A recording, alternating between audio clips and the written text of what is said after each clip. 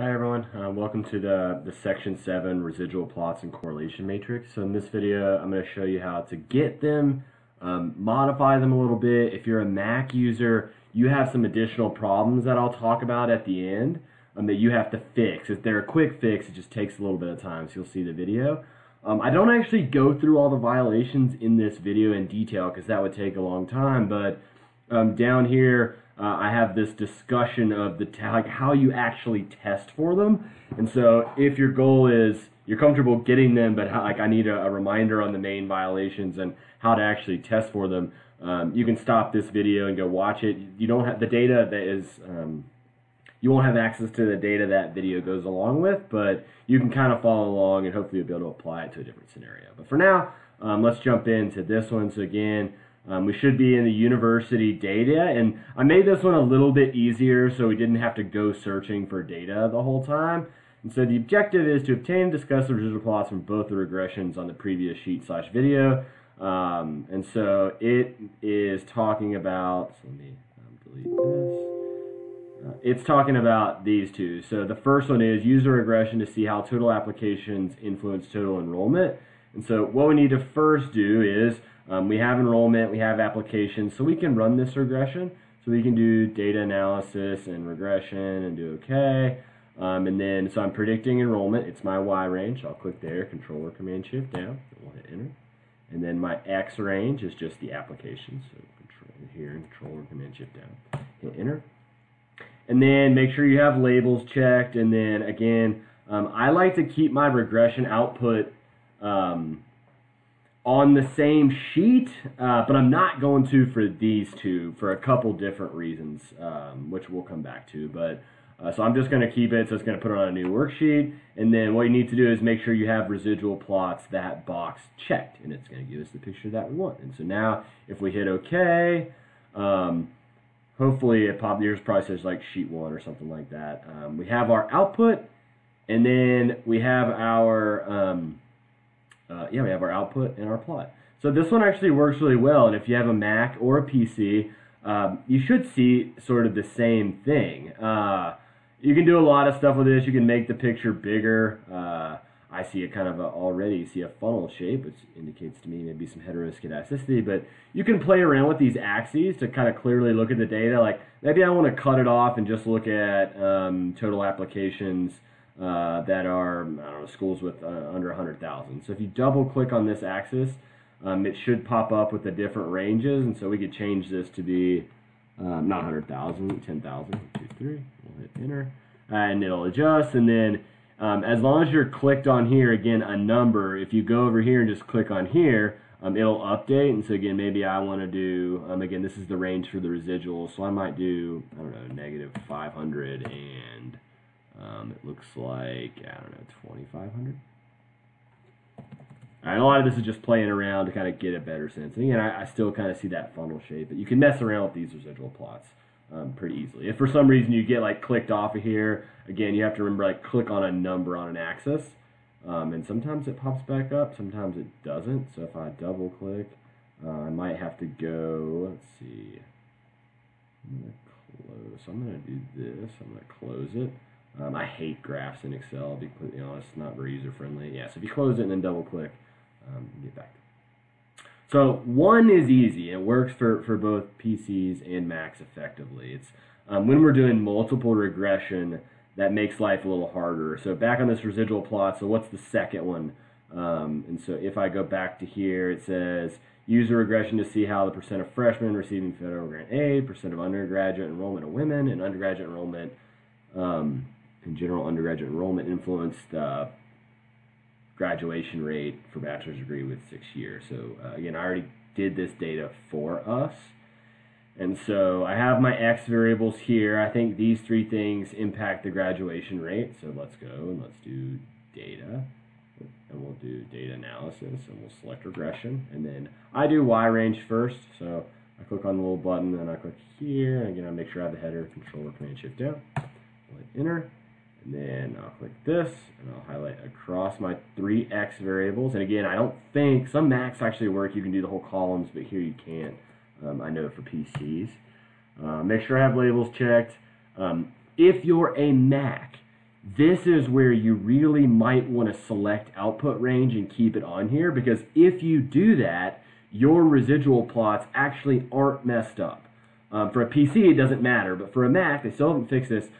You might want to select output range and put it on the sheet, but I'm going to do a new worksheet. That way I can show you how to fix them as well. So I'll make sure I have residual plots going on here, so I'll hit OK. We should get a new sheet here, and then this is what most PC users should see, right? And if you're a Mac, this first variable and its residual plot are good. So you should see this exactly how it looks. And again, I don't like that this is so like small and condensed. I can't really see anything, so I might maybe make this a little bit larger and see what happens. Kind of size it out that way. I really like that. So that one's correct. Unfortunately, I'm going to bet that you do not. Oh, come on now. I'm just randomly clicking on things. I'm going to bet, so I'm going to delete this one just so we don't have to worry about it. All right, I'm going to bet that these two, what's going on here, you see something very different. And so what you likely see is, so let me make sure I'm going to make this wrong really quickly. So what you see is,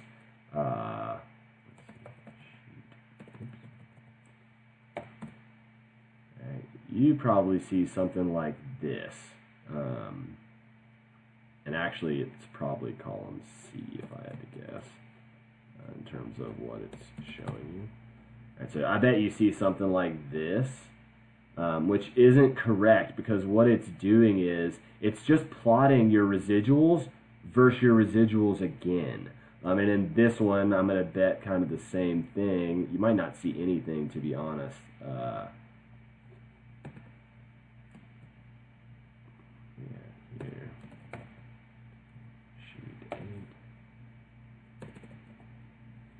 So you might, oops.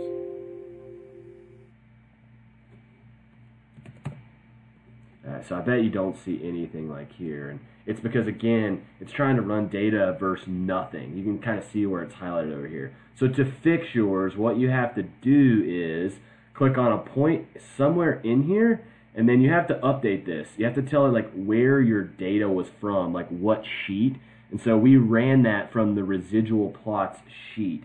And so I just went ahead and copied that when I did it, but you have to type it in exactly how it looks.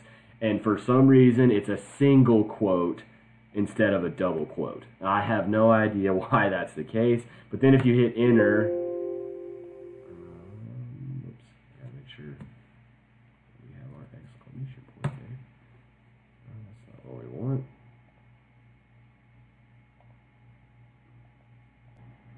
Alright, sorry, I had to make sure I was doing this right. So yeah, what we need to do is figure out where that percent of total enrollment is. And so first I'll do is I'll go look at the residual plots here, and so it looks like percent of total enrollment that way, man, that's the variable we're looking at. It's in column M. And so I'll go back to where that is, and you have to go in here, and you first have to tell it what sheet it's on. So it's on residual plot sheet instead of sheet 8.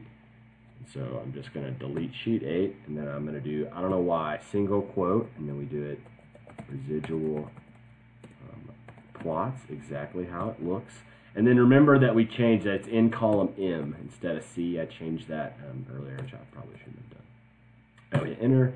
And now this is more like what you should see. And again, it might change based on how zoomed in or zoom out you are. So for this one, it's a little bit harder because you don't actually have a point to click on.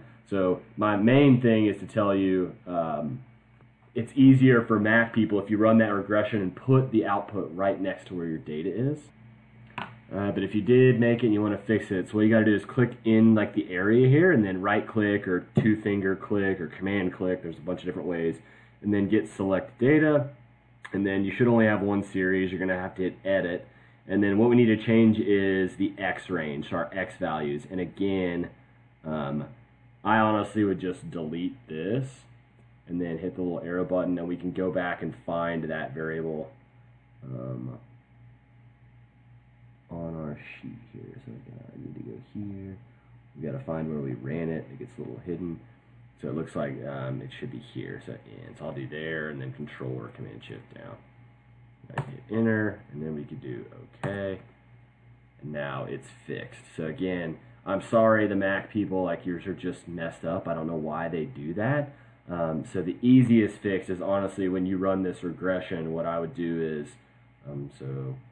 to avoid having to do that, is whenever you're running a regression, just do data analysis, regression, and rather than new worksheet, if you do an output range, and again, we already selected this data, just select maybe here. Like if it's on the same sheet, it works. Right, so then your plots should all look exactly how PC wants because they're all matched up well. And again, I don't know why. I'm sorry, it doesn't work very well the other way for mapping. If you want a discussion, so that's how to get them. How to test or look for issues are in the lecture slides, as well as if you want a review, you can go back onto the document and click on this link, and it'll take you to like a 25-minute video where I actually talk about it. The last piece, sorry, I completely forgot about this. The correlation matrix. It's just to test for endogeneity, omitted variables, and/or multicollinearity. What you need to do is, so again, well, let's just go back to our data. All right, let's just do the one that we had on sheet 8, or you can, if you're on a Mac person, same thing. So this bottom part has the residuals for us. We need to go get the X variables as well to compare those. So back to where the data is, and then I'm going to delete these. All right, sorry, I forgot about this. And again, you can do this for the first one if you want. But what we need are the 3 X variables, which are these 3. And we'll copy it. We'll go back to sheet 8. If you're on a Mac and you put it on that other sheet, so like for this one, what you could do is rather scroll all the way up. You're going to paste them right here, but if you're a PC person, just paste them right next to residuals. And then, kind of like the correlation video, all I have to do is data analysis, and we're going to find, where are we at? Correlation, we're going to do OK. And then we need to select all the way from residuals over to all of our X's, Control or Command Shift down, hit Enter. Again, make sure you have labels selected, and I like to, again, kind of put them next to wherever I'm working. The sheet's getting hideous right now, I apologize. But you can put it kind of wherever you want. You do OK, and then I like to highlight and make sure that these fit. And then it gives you all the correlations. So if you remember from class, here's where we're going to look for omitted variables / endogeneity. And here's where we're going to look for multicollinearity. But if you want me to go through those in detail, please go and watch this video here as it walks you through the 4 different ones that we kind of focus on. Sorry for the sort of scattered nature here, but I hope this was helpful.